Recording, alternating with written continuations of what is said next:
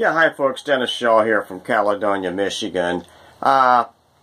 This is the first in my first in a series of some stupid, kind of dumb, boring videos I'm going to make. Today I'm going to cut my grass and mulch up some of the leaves that are on the ground. And let's take a look at the equipment that I'm going to use. Okay folks, right here we have the Husqvarna YTH22V42LS. Okay, it's 22 horsepower, 42-inch cut. Let's take a look and see what this baby has underneath the hood.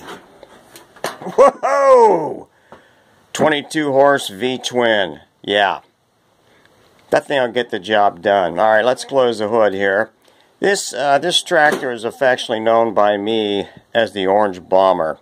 And note on the bottom there we have a fabricated deck with a lifetime warranty. Not one of those cheap-ass stamped steel decks that you get at Home Depot, okay. And let's go over here. I got a nice cushion seat there. And one of the best features of this baby, you can see the earplugs in there, is the cup holder.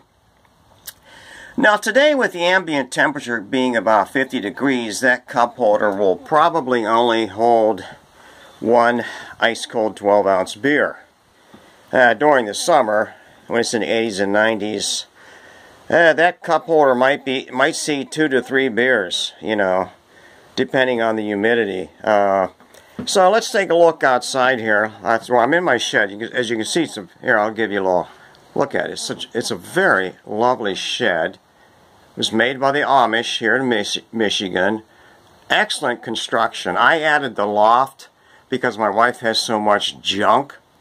So I added the loft. I put electricity in this baby myself. Got an LED bulb in the ceiling. You want to see that? Oh yeah, we're talking energy efficiency here.